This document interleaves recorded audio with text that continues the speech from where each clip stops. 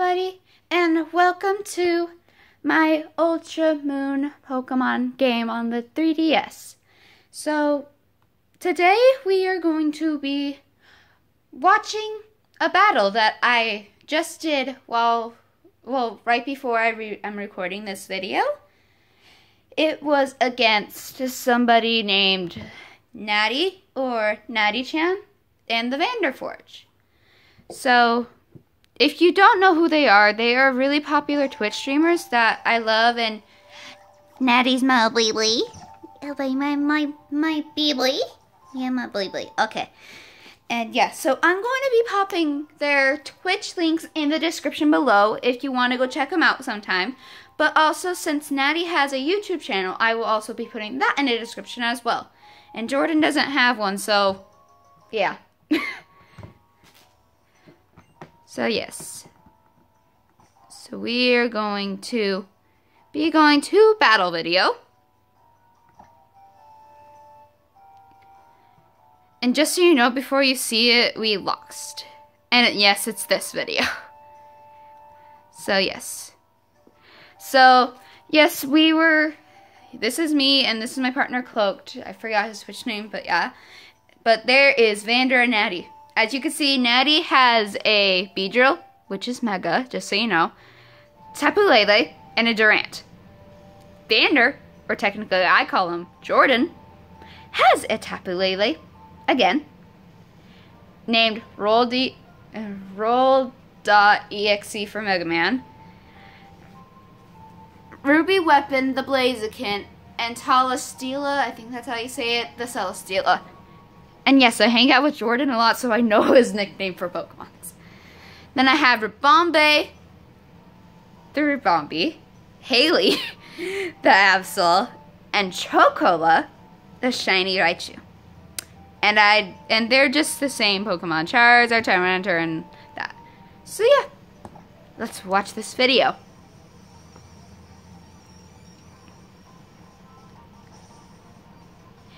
Nady and Vander has issued a challenge. Oh.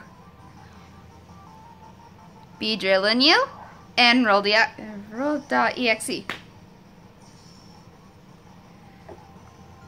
Go Ribombay.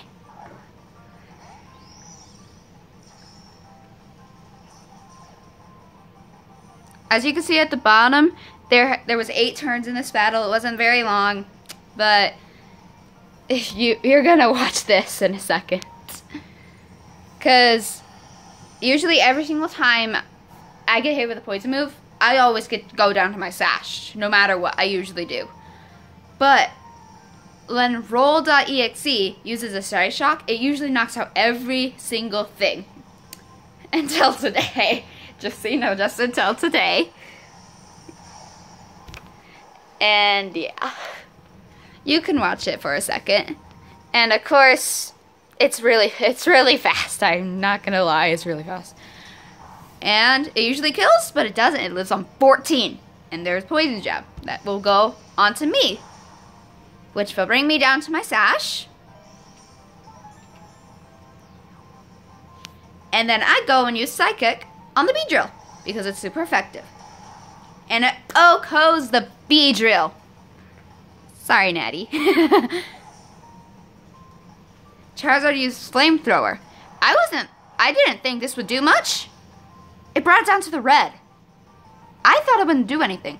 Here comes Taco Lele in a Beast Ball. This is what I hate sometimes. I'm sorry, I hate it sometimes because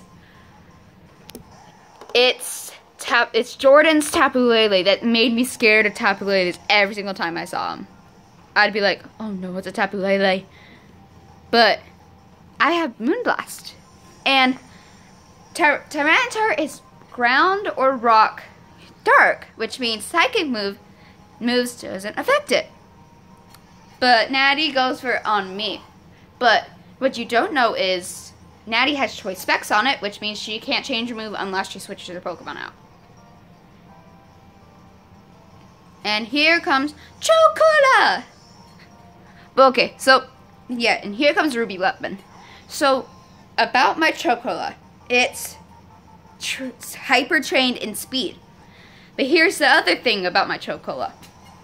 Natty has never seen the Alolan Reichinium Z, and I used it in this battle.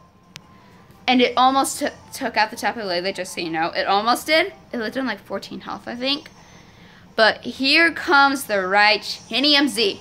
Natty has not seen this until that battle. I just wanted to make that clear again. Go, baby!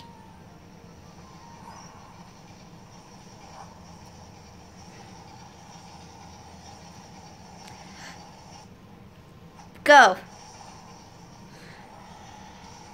I thought it would take it out, but it lived close to, like, yeah, 14 health. And Taco Lele is paralyzed because of the Alola Reichinium Z has 100% paralyzed when to use it, and that Side Shock will take out me. And Tyranitar used Stone Edge on Taco Lele, so Taco Lele is out. Ruby Weapon is buffed by the Sandstorm, which means a little bit of chip damage. And this is the one thing about Mega Blaziken. Speed boost. Yeah, that's the thing. And here comes my baby! Yes, I had to name it Maddie. Oh my god. Talk. I can't English. And yes, I named it Haley because that's me. And it's actually female. Latias. Okay, so about this turn right here, I thought they would go for me, but they didn't. They went for the Latias, which was technically the Tyranitar. And I actually thought the high jump kick was going to me. It wasn't. They wanted to get that Tyranitar out of there. But here's the other thing. That happened, but it has Sturdy, which is the thing. An Iron Hand will take out the Latias. And just to keep this all in mind, this was all for fun. So you didn't have to do anything to be in it. It's just like, so there's subs in the channel. You don't have to be a sub to do it. It's just for fun. And yeah, it was a really great time to do it. So my dog wants to play with me while I'm recording. Give me the toy. Give me the toy. Ugh. Trying to keep her distracted, I'm sorry. And I thought that was going for me again. That was 14 health that he took. And Charizard, no thanks. Which is not a good thing. But I go on the Night Slash for the Durant to take out Natty's side. So she doesn't have any more Pokemon left. It's only Jordan's side left. And what he had left was the Blaziken. But here's the thing about it. Like I said, speed boost. I didn't kill it at the end. So he didn't even use Celesteela. And there's that.